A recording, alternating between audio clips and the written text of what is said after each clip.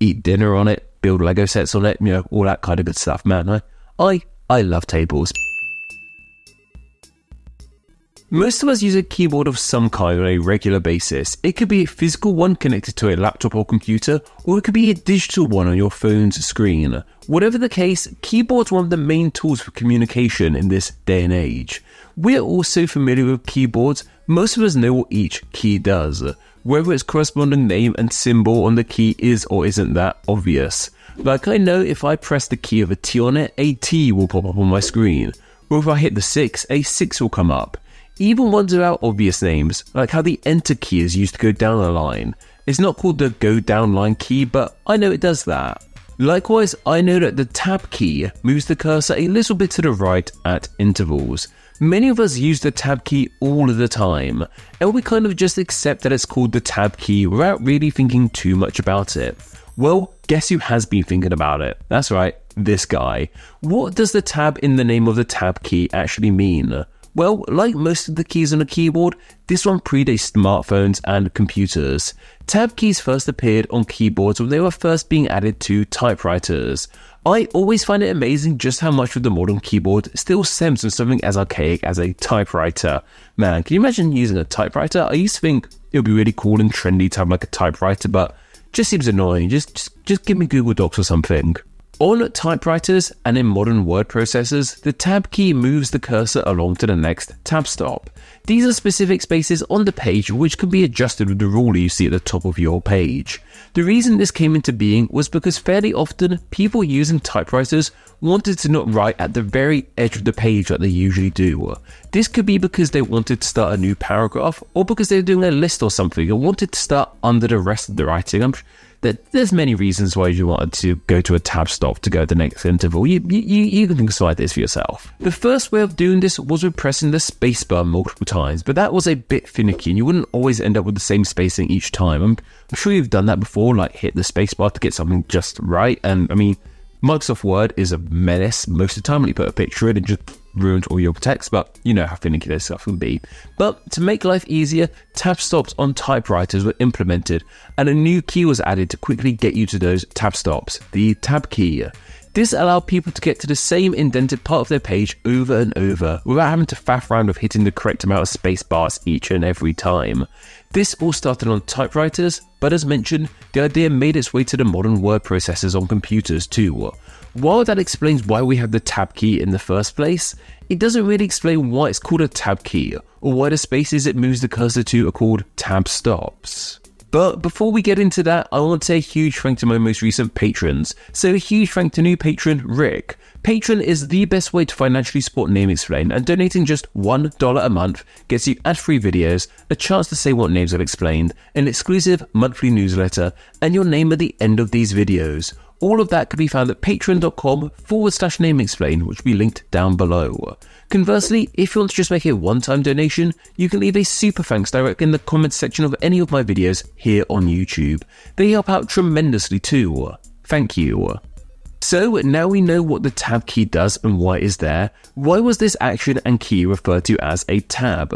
Well, while the word tab has many meanings today, from being part of a web browser to a small bit of cloth and even a nickname for cigarettes, weirdly enough, the tab in the Tab key is actually short for not one but 3 words: tabular, tabulate, and tabulator.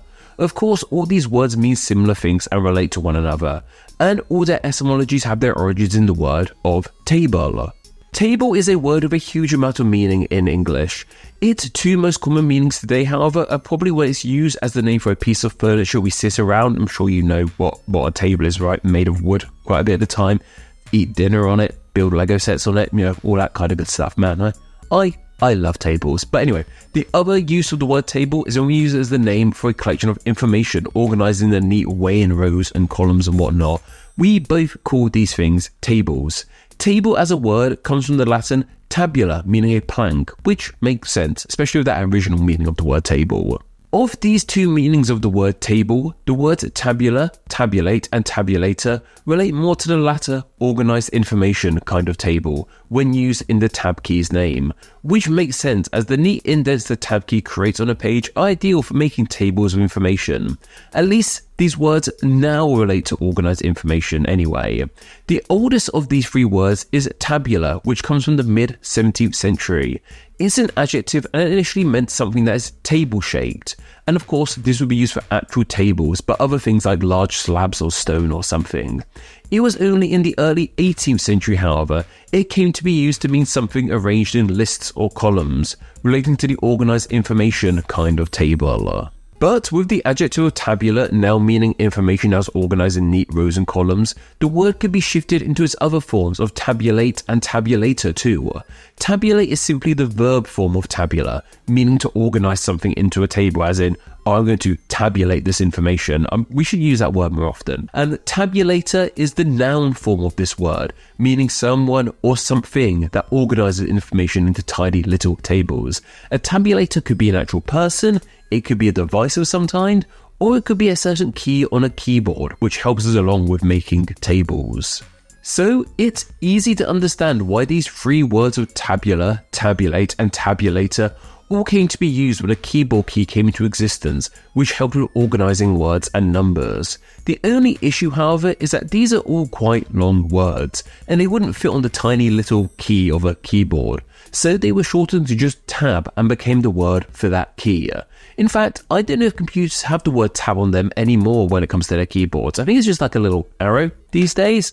I don't know, I feel like I remembered some keyboards with tab on them, but maybe I'm just imagining that. When the suggestion for keyboard button names won this week's poll, I was a little stumped.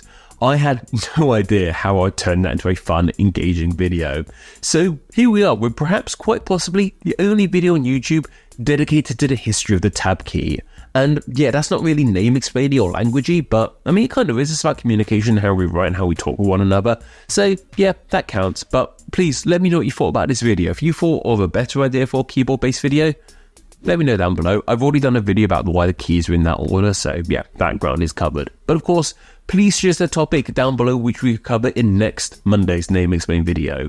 It could be about literally anything, and the topic can be as niche or broad as you like. And of course, I will then choose 3 of those topics and place them in a poll for my patrons to vote on. Then the winner from that poll will be the topic covered in next Monday's Name Explain video. You can vote in that poll, as well as enjoy many other great benefits by visiting patreon.com/nameexplain, which will be linked down below, and by donating just $1 a month. Thank you.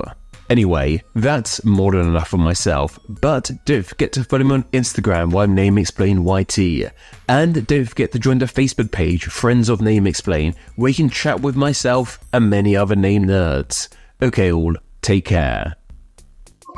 Let's see what happens with this one, shall we? Whatever the case, keyboards are one of our main tools for me. Fairly often, people using writers right at the very edge of the page like they usually do. Oh my god, that's the first I got and I messed up on the word do. Oh, I just pressed the capture button. If I just took a photo, my bad. Let's stop that.